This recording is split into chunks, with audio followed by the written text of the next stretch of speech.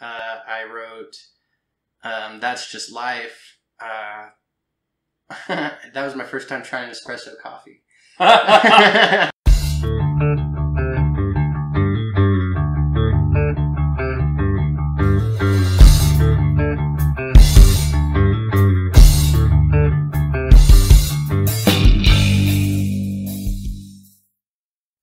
Welcome to Room 6, the channel dedicated to the local music scene, the people that make it, including me and this guy.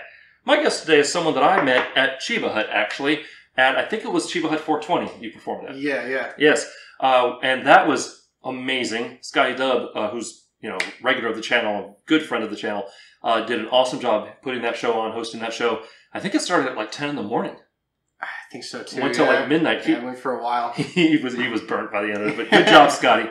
And look who's here. He's a singer-songwriter and also the guitarist for Scotty Dub, which is why I brought him up. A survivor of the hospitality game. And because of that, we're going to start with a shot. Please welcome to the channel, BRON SOLO. Say hi. Hi, what's up? We're having some Caribbean black rum. Oh, it's different. It was cold. Yeah, no, it's all warm. It's pretty good still, though. Yes. Neglect is a terrible thing. Don't abuse your alcohol. Oh, you're right. Right on. So, the other cool thing about Bron is where he works. He works for Happy Days on Rainbow and Sahara. Happy Days number 2, I believe. Yeah, LV2. And the reason why that's cool is that also at Chiba Hut, I had the Room 6 Rocks Summer Showcase. If you've seen any of my videos recently, you know that was a thing where I basically celebrated and showcased 5 acts that have been on the channel in the past. And it was a good time. And it was hot, but the people that were there stayed, and we had a great time. And I can't say thank you enough to the sponsors such as Happy Days. This is what it was about. Right there, sponsored by Happy Days and Chiba Hut. Thank you so very much. And I want to give this shirt to you, because you couldn't make it to the showcase. Oh, that's cool, man. Yes. Well, guess what? I brought you a nice BRON SOLO shirt to have just for your own self. Nice. Now I can shoot first. Hey, you know what'd be cool? What? Movie magic! Hey! Look at that. Movie magic, it's so cheesy. Someone should write a song about that. Dude, right? Movie magic, super cheesy. No, I just meant cheesy song. Hey! I do have cheesy songs. Stick around because he will be performing up in Room 6. I think one of the songs is Cheesy's. It's definitely cheesy song. Yes. So, right off the bat, thank you for coming on the channel. No problem. Thank you for having me. Official welcome. Room 6. Branded merch. This just in. You can show your support for Room 6 by going to room6.shop after this video. We have tons of merch, including discounted cold weather merch and more. Whatever you need to show your support for local music and Room 6 is there, from shirts to hoodies to mugs to posters to stickers. Whether showing off that you're a patron on our Patreon page with our 2 Brains 1 Bottle shirt, or reminding people to just be amazing, room6.shop has what you need to be a friend of the channel. Thanks for supporting Room 6. Cheesy. Moit. So I had a quick question for you. What's up? You went from Stillwater to Tulsa to Vegas? Yeah, and a little bit of Colorado in between. Oh, of course, Colorado. Speaking of 420, hey. Right? So, were you moved from Stillwater? So Stillwater is my hometown. Right. I'm born and raised in Oklahoma, and then I kind of frequent Tulsa as well because I had family in Tulsa. Okay. And so, just always back and forth game of living between Tulsa and Stillwater. But then at 26, I decided I was I'm going to go out and explore the world. And I went to Colorado for 3 years. Terrible idea. Stay at home. Not kids. too bad. The worst part about where I was at was it would get negative 45 degrees in the wintertime. Yeah. Oklahoma's not much better. No, it's humid over there. Yeah. But then I moved out here with my buddy Matt and his wife Natasha. And so I've been out here for, I think, 3 or 4 years now. Right on. How was that first summer? Oh, it wasn't too bad. I kept hearing about all the flooding and stuff, and I think this is the first summer that we had that was a lot of rain, and I actually got to experience. Now, yeah, down on Fremont Street, it was crazy. People were didn't some guy literally raft down? Yeah, I think so. That was hilarious. I saw that video. But there's been flooding here in previous years. We always have the monsoon season, as we call it. It's not really monsoons, but it's a really rainy season. It just kind of dumps And I've never heard it or seen it where, like Fremont Street, downtown Vegas was flooding like that. It's usually more of the area, like the residential suburban areas where maybe they don't have proper drainage for that. Because why would they? It's the desert. Because, right. Right? It's all going to evaporate anyway. All right. Let's get into a couple of little questions here. Let's talk musical influences. Okay. What is that first earliest musical influence that made you say, I want to do that? Well, I mean, I guess I could always go back and say it was my dad. He was always a musician like when I was growing up. He played in bands like $2 Bill. The last band he played in was actually Rollin' Fatties, and you can catch some of their stuff on Spotify. Really cool stuff. Kind of a deep fried Southern blues is what I think they called it. But the person that made me pick up the guitar and actually start is this guy named John Campaign from the Black Dahlia Murder. Really? Yeah, I actually was a pretty heavy metal kid whenever I first picked up guitar. So even in my playing style, I still feel like I can be like, oh, that's a little heavy. Like that's pretty brutal. Good. Yeah, that's brutal. That's precious. Do a brutal roll. So I don't know. I just I've always had and I mean the classics like Steve Vai and all of them, Zach Wilde, and I don't know. I just John Campaign. He was the reason I picked up guitar, and I loved his style. I loved everything that he did as he played. Right on. So that's why I picked it up. Cool. From there, I want to say, songwriting-wise, I know it's an organic process over time. Being a songwriter myself, there are times where you're just like, something gets in your head, you walk around, you kind of beat it around for a while, and suddenly it becomes a song. Or maybe you have two things, and they become a song eventually. Yeah. What is your normal songwriting process, or is there one? I mean, some of my songs I've written just out of whim, just like out of I mean, Cheesy Song was one that I wrote for a girl. And she broke up with me, so that's usually what happens now, and I don't write love songs anymore ever because of that. Okay, Alicia. But I know, right? Well, actually, I'm sorry, that was not Alicia Keys. That was what's her name? Song. Sarah Bareilles. Okay, there you go. I didn't know either. So, for all of you that didn't know, I'm with you on that. But someone would have yelled at me if right. I didn't. I try to always get I don't know how some people do it, maybe writing lyrics first and then guitar. I kind of do it writing guitar, and then as I play along, I start to kind of feel the vibe of how I want to sing and be able to kind of play. Lyrics are kind of one of those tricky things for me. I don't necessarily like my lyric writing, so I tend to judge everything a little too hard. But it just kind of has to, I don't know, I have to be really, I guess in a moment. I wrote a song for my dad when he passed away. I wrote, of course, Cheesy Song for a girl I liked. I wrote That's Just Life. That was my first time trying espresso coffee. Not where I thought you were going to go with that. I stayed up all night writing that one. I did have some riffs in mind that were my brother kind of wrote, and I was like, I'm going to steal that. And he was like, okay. So thank you, Casey. Yeah. Right on. From there, I want to ask a quick question. Which was better? Easy Squirt Purple Ketchup or Fun Squeeze Pink Syrup? And if you know, you know. Yeah, no. The purple ketchup for sure. It's just so incongruous. It's so I don't know. Why are my French fries purple? I remember when the Shrek. Oh God. Yeah, I think that's why they did it all green. And Burger King was doing it green ketchup and all that. And I remember that because I was just like, this is awesome. Purple ketchup was around before Shrek, I think. Purple ketchup. I remember it. Yeah, I remember purple ketchup too. I just remember green being all of a sudden at Burger King and all the other places because they were like, no. But yeah, I remember my dad bringing home some of that purple and green, all the different colors of ketchup. It was great. Nice. From there, I wanted to talk actually favorite show memories. Like, do you have a favorite, like a memory of just either that checked off something on my rock star list, or I can't believe that happened, or that was incredibly bad, or this. As far as really like cool. a show I've played? Yeah. Okay. There was one time I was playing with this death metal band called Brutalis, and which was like Brutal Is. And we were playing at this place in Oklahoma, Lawton, Oklahoma, called the Railhead Saloon. Ah.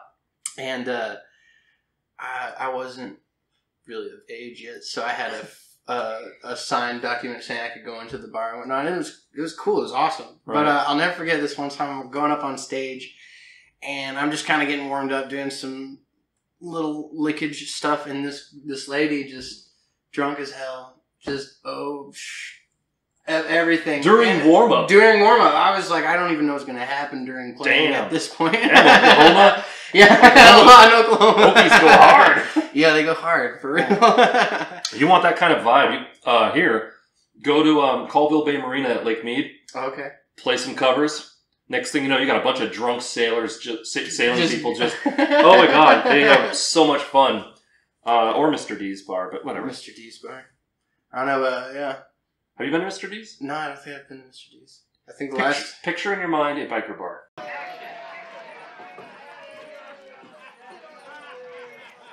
What? I'm sorry, operator, I can't hear you. I'm trying to use the phone. Okay, a biker bar. Okay, like biker. Bike gang bar. I know a good one. Now throw in, they're also a Dallas Cowboys bar. But these are bikers that love Dallas Cowboys? This island, about double it. Make that linoleum in a corner, that's your stage. It's flat, you're just in the corner, underneath multiple monitors showing sports or whatever, that don't get turned off when you're playing. Now, I don't know how it is now. This is when I was... When you first played? I played there every month. I sang in a cover band called Revolving Door. Best band name ever, because... It's pretty good. Yeah. I've been trapped in those before as a kid. Yeah. And we would just play 4-hour shows and get paid crap. And but I've seen some things, man. Yeah, I've seen some stuff. Seen some things. Right on. So from there, that's your favorite memory. Yeah. Do you have a favorite venue for live music here in town? Here in town? Just for seeing it or playing it? I guess I really like, even though it's not really that big of a stage, I really like Rebar. I just like, I've always liked the art district areas of like any towns. You just played there. Yeah, I did actually with Scotty, and I played with Scotty over there. Unfortunately, I actually now play with Chalmer a bit now. So Chalmer Harper. Yeah, so I was hoping I was going to be able to play with both of them that show, and when I was looking at the bill, I misunderstood the bill, and so I thought it was going to be like Chalmer, Scotty, and then I'd be able to like go and do the other show we had at the Double Down, which that was cool. I think we only had 2 beer cans thrown at us. Chicken wire? Yeah. And, but yeah, no, I think I always, I've always loved the art districts of the towns I've lived in, and, just Rebar. I think it's just got that kind of, I'm sad to say I have not been there yet. I've lived here like 17 years or so, and every time I think I'm going to Rebar, I'm going to a show, I either have to be somewhere else, or I can't make it for some reason. Oh man! Like last night, I couldn't make it, and I totally would have. On Sundays, many times I drive by there after leaving Soul Belly, where I do live streams of the Songwriter Showcase with House Park, and I'm always like, that would have been cool, man. But now it's like 10:30 or 11 at night, and the show's over, or if it's not over, But yeah, I will make it to Rebar. I will do a review of the venue. I will do a review of the video or of the show. Rebar, man. The fact that I've only lived here like 4 years and I've been there several times. I know. I haven't been to Eagle Airy Hall either, so I don't even know what that is. It's an all ages. It's one of the few all ages like real. You can see hardcore punk and metal and stuff, and it's true all ages. What's it called again? Eagle Airy Hall, AERIE, which is apparently like Eagle's Nest. Okay, I'm gonna have to check. Yeah, I'm surprised you didn't heard of it. Yeah, no, I know. Right on. So, A couple more questions. Okay. Almost done. Yeah. And then we're going to see him upstairs. If you want to be on the channel, by the way, hit me up using my email address down in the description, or click on the Room 6 social media link where you can find ways to support the channel, such as room6.shop, my online merch shop, or Patreon, or, a couple CDs that I put out myself. And you can also find ways to contact me on Facebook, Instagram, Twitter, blah, blah, blah. Also, if you want to be on the channel, come on, we'll have a good time. I do interviews, I do reviews, I'll do live streams, all sorts of fun things. If you don't want to miss out on any of that fun stuff, please consider subscribing. You know the drill, ring the bell, yada, yada, yada. I'm done. In the meantime, back to you. You have any of that Okie Fine China? Okie Fine China. That's right. No. Fine China. Can you describe for the non-Oklahomites what Okie Fine China is? Yes, I know what it is. I mean, if it's what I think it is, it's if you've seen Breaking Bad. I don't know if I should really say it on. Oh, it's not just Tupperware? No. Unfortunate. Luckily, I've never touched this stuff, so I don't really do that. You gotta be careful what you post, man. Yeah, right? All right, moving on. We'll get away from that. Demonetization. I wanted to ask a weird question, if I can. Okay. If you could change one thing about the local music scene, what would it be? Start a fight. Start a fight. Or not. Man, I've really been impressed with the local scene here as far as it's been musicians. Lately, it's been really getting a lot better about just everybody realizing we're all in it together. Well, and that's where it's like I've played with I played with Scotty, I played with Chalmer. I've even gone and done some shows with Ivy. Yeah. Before live shows over at the Rockstar Bar, and I never felt like just because I'm playing the guitar or something, like I'm instantly a rocker, or like always a rocker. And so it's like it's fun getting to just kind of play those rap beats, have a guy come up and start rapping. Mm-hmm. And even when we're with Scotty, Snap Murphy and Charlie King will come in, and do some stuff with us. So I don't know, I kind of like where it seems like this local scene has really just kind of like everyone's kind of meshed together. And what I would say more is that the locals should try to make it out to your local bands, shows, concerts a bit more. Because that is where, maybe you've heard the song several times, but getting out there and supporting your local bands, that's where it really helps us out in the end. It helps everybody else out too. I agree. There's been multiple times where I've gone to a show, and, I do a review. I'm kind of working, making content, but I'm always happy I go. Something always cool happens and comes out of it. But canceling plans is like crack. It's one of the best things ever. When you're so But busy. you got to talk yourself into it. Exactly. Now when I go out, I literally have to rationalize, okay, well, this means more content to edit.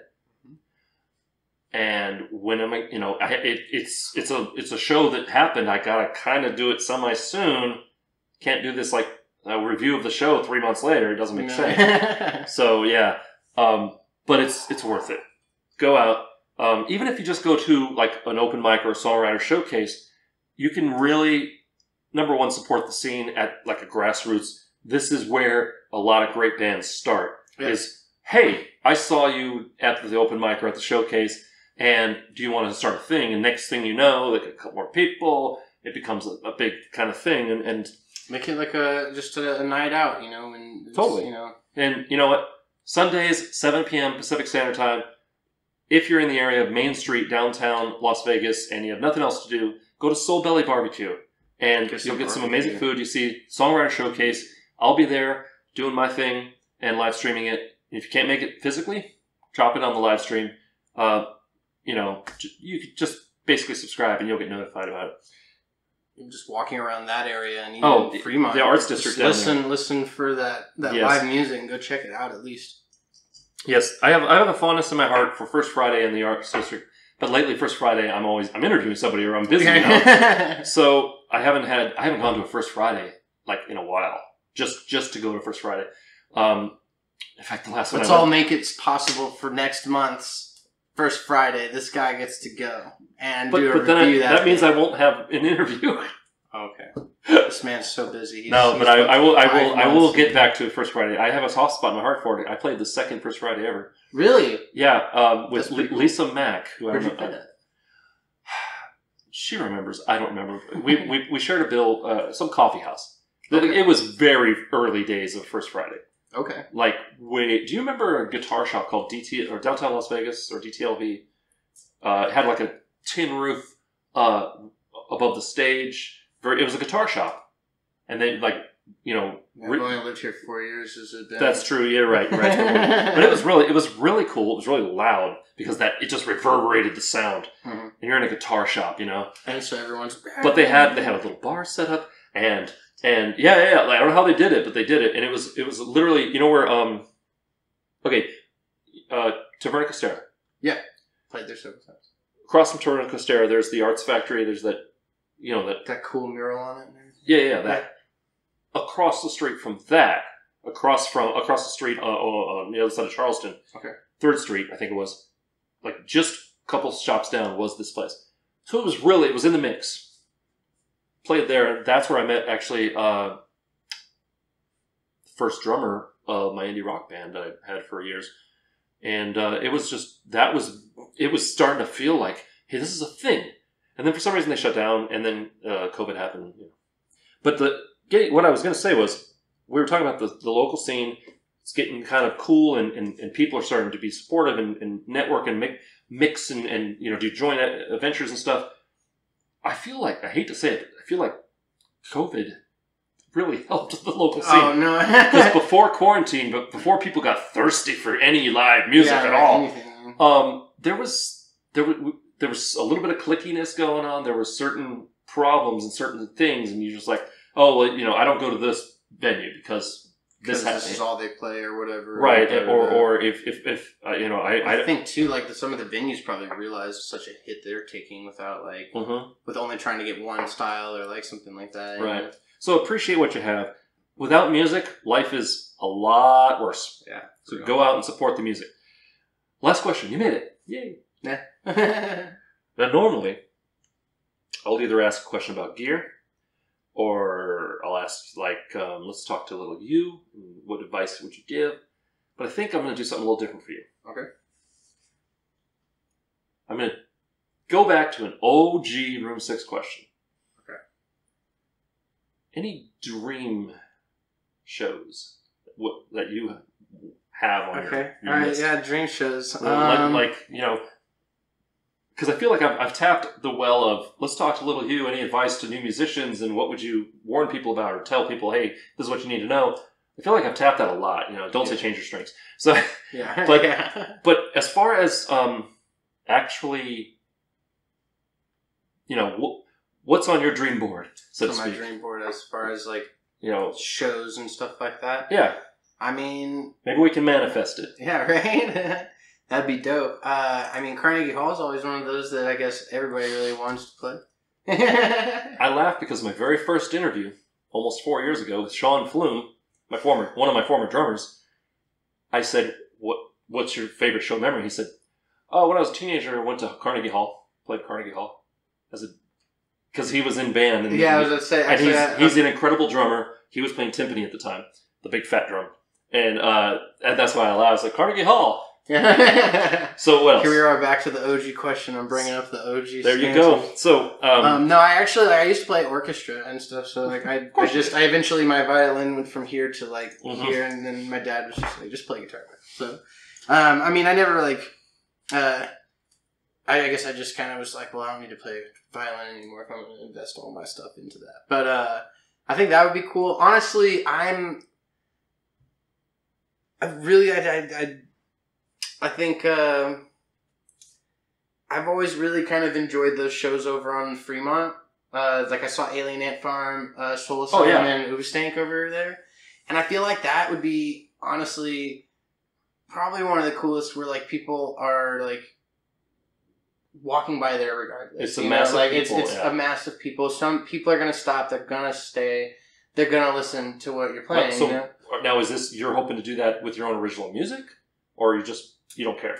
Man, even if it's, you know, if I'm still rocking with like Scotty Dub and we're up there doing his stuff, you know, like I really, BRON SOLO, I've got my stuff I'm going to do as far as that. I don't know how far that will take me, just because I feel like I'm more of a guitarist than a songwriter. Right. And so I want to like really push more onto writing these instrumental kind of stuff. And I've actually kind of got a couple people I'm working with to maybe make a kind of instrumental jazz, like all fusion kind of sound and whatnot. So I definitely have some stuff like on the horizon for that. But I mean, man, just something about that Fremont stage and just like how many people go by. I just think that that would be pretty cool. And I mean, I've played on some big stages, and really playing anywhere. I think just playing anywhere would just be everywhere. Playing everywhere would be cool, honestly. Like everywhere. BRON SOLO, everywhere. Everywhere. Because I just, to ever think that like my stuff would be big to where it's like I can only play it, you know, like the Ford Center or something like that, you know. Shout out Oklahoma. I would like to even still go down to like the dive bars and play on a little stage. If Foo Fighters taught us nothing, rest in peace, Taylor Hawkins. Dave, so sorry. Dave. Yeah, I read your book. It's great.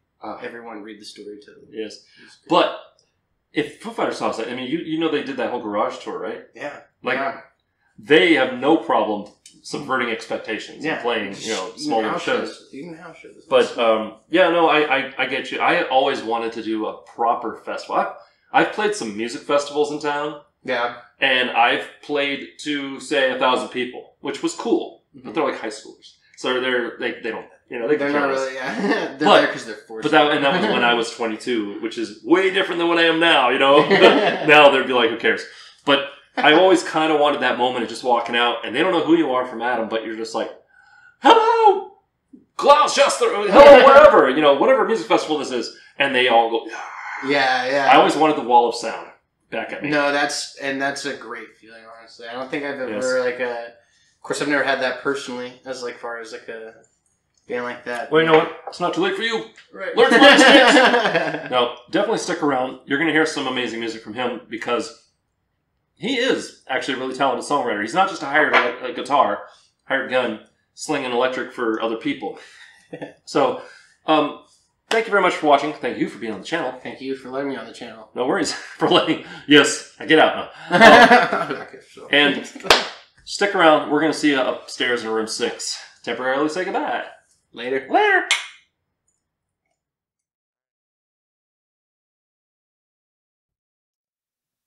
This is cheesy song.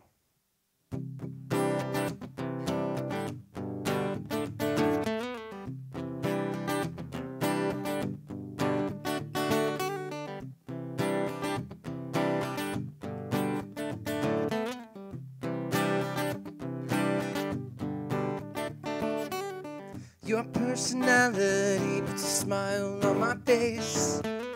Your charm is just the icing on the cake. When I'm with you, everything is alright. You always show me a good time, day and night. First time we spoke, I knew we'd be friends. And what we have, others will never comprehend. We flirt and laugh like never before. You got me inside out, surface to core. Well, I can be myself when I'm with you, laughing and sharing in all that we do. Your personality puts a smile on my face. Your charm's just the icing on the cake. When I'm with you, everything is alright. You always show me a good time, day and night. And I'm so grateful that I met you. I hope you feel the same way too. for you to make the top of my list. With every moment, every hug, every smile, every kiss. For all the dreams you've had of me, a few I've had of you.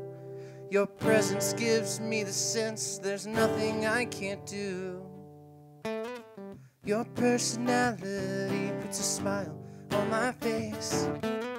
Your charm's just the icing on the cake. When I'm with you, everything is alright. You always show me a good time, day and night.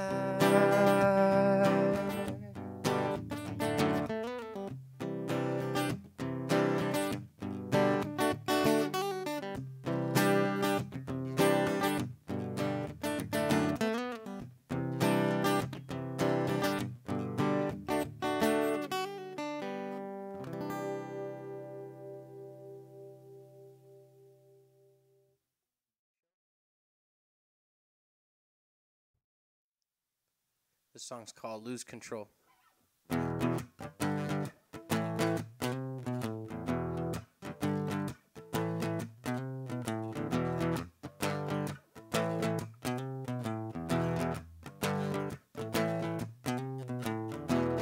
making my way on down the street, hearing the sounds, looking around, nowhere to be. Amazed by all the beauty I see. Illumination, civilization, creativity. Sometimes all we need is a change, for better or for worse, only you can claim. So grab hold of the tune in your soul, let it be free and lose control.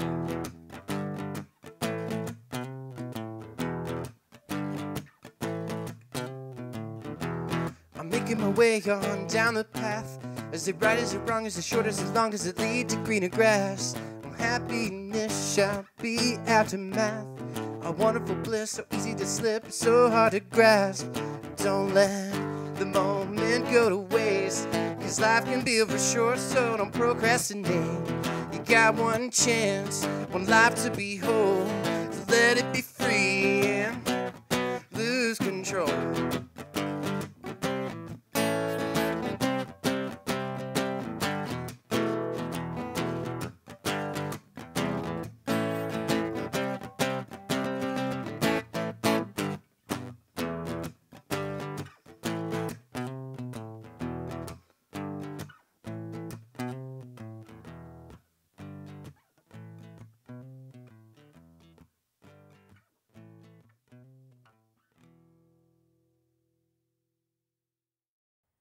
I want to thank BRON SOLO for dropping by. It was a great interview and a great performance. If you want to be on the channel, like I said, hit me up down in the description using the email address or the Room 6 social media link.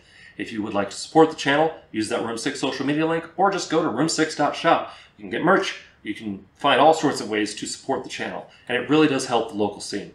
At least I hope it does. In the meantime, if you want to see more videos like this, please click up here. And if you'd like to subscribe to the channel, you know what to do. Click down there, and don't forget to ring the bell. Remember to be amazing, and we'll see you next time on Room 6. Say goodbye, Bron. Goodbye, Bron. Ba-da-ba-ba-da-ba.